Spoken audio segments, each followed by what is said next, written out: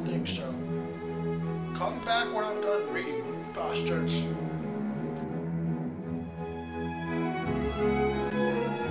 Where the hell have you been? I've been waiting forever for you. You know, it's not nice to keep an old man waiting. I could die. But I didn't. So let's get on with this. You might be wondering why I have these in my nose. Well, it has to do with why this book was at the Dollar Tree. It smells bad. Really bad.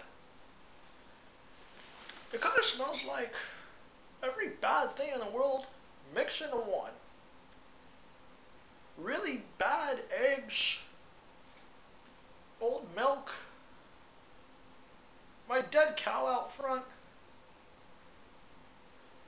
I probably should get rid of it. It's been there a month. But in a little bit it won't smell anymore because it's just going to be bones. Yeah. Oh, and my dead cat. Alright, well, let's begin. Shall we? The creature was looking right at him the moment Jason walked into the room. Its eyes were watching him. It couldn't see him. The room was pitch black. But a host of other sensory organs told him he was there. You know, actually, this book ain't too bad. It just smells real bad. Really bad. Really, really bad.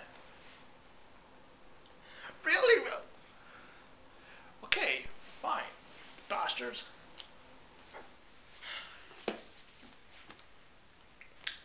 You know what that means, don't you? That's right. It's time to put the stinky out of its misery. So, shall we?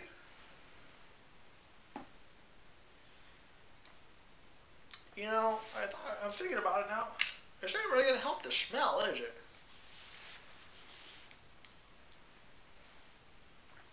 I got an idea. I'll rub my cowl over it.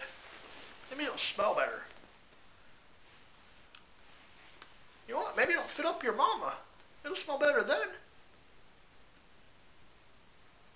Of course, then your mama will smell bad. I can't have that. What? Where do you think she goes Tuesday nights? Huh? Well, I knew I kept that cow around for something.